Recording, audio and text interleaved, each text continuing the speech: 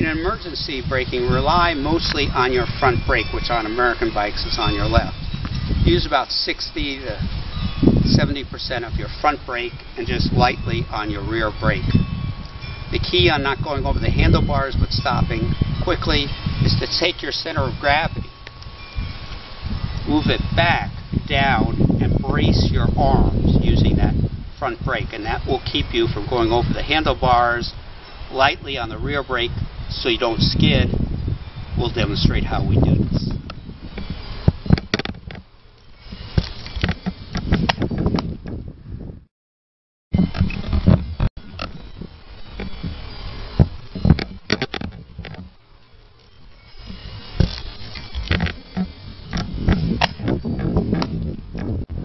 On slippery roads or roads with sand and gravel, rely more on your rear brake, which on American bikes is on your right.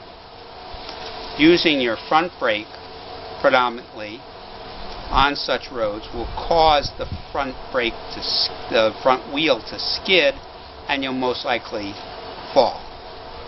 Using your rear brake as your main brake in such situations when it's slippery or on gravel may cause your rear wheel to lock up some, but you're more likely to maintain your balance. Just a couple of additions. In wet weather, slow down and brake sooner. On long descents, I tend to feather the brakes as I descend. This is important. If you have rim brakes, you don't want to heat up those rims and blow out your tire. With disc brakes, feathering gives you a greater control, less likely to heat up the rotor and cause some fading as you descend.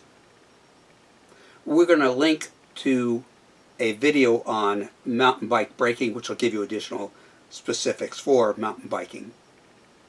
If you have anything to add, additions, comments, please comment below. Subscribe to keep up with our latest videos. This is Tony of Tony 10 Speed. Safe cycling.